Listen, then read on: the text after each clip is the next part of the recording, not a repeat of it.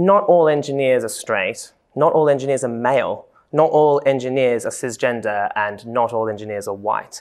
I think that the industry has this stereotype of being laddish and closed-minded, and that's very much just an irrelevant image. And it's an image we need to start moving away from, because everyone I talk to, whether or not it's an office or a site, is quite comfortable with anyone that they know, family, friends, or colleagues, being LGBT+, or being any other diversity or protected characteristic for that matter. But that's not the image we give out, and I think that that's something that we need to change and shouldn't necessarily put anyone off joining the industry.